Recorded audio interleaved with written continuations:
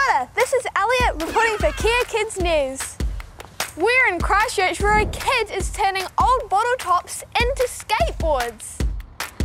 Check it out, 15-year-old inventor Neith on a skateboard that he made out of milk bottle tops. So how did you come up with the idea for these boards? So it started with just business ideas, trying to get money. Yeah, I thought of a recycling business, and then I realized that we're not recycling bottle tops, we're recycling the bottles, which is the same plastic, and I use that to make my boards because they're not being recycled. Welcome to my workshop. This is where I do all the shredding. But today I'm gonna make a sunrise style board.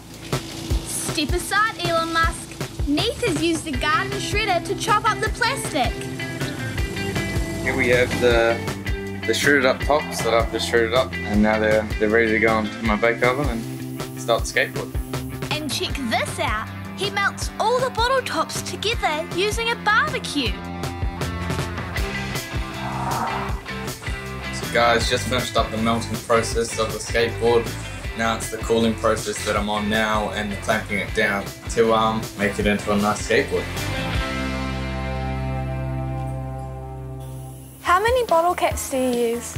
So I use 1,000 just for these boards. Where do you get all these bottle caps from? Cafes in town, retirement homes. I also have the Amberley transfer station in North Canterbury. So you just rock up to these places and ask for their bottle tops? Yeah, so obviously they're not being recycled, so it's just rubbish for them to pay to dump it. So it's better to give it to a local business like me. So how do you finish these skateboards here at school? I use the school to route the edges, sand the edges.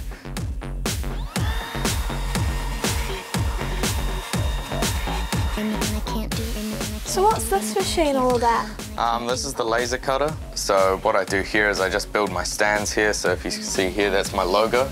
Why do skateboards need stands? So when I'm at a market or at an event at some point, I use these to display, and I just think they look quite cool. Neith's latest board has gnarly off-road wheels. This is so cool. Can I have a turn? Yeah, sure. You gotta hold my microphone though. Yeah.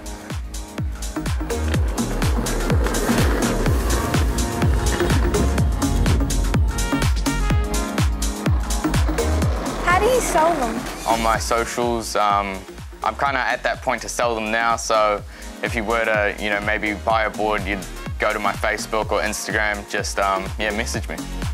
Wow, that is some radical recycling. Make sure you give your spare bottle caps to Neith. This was Elliott reporting for Kea Kids News.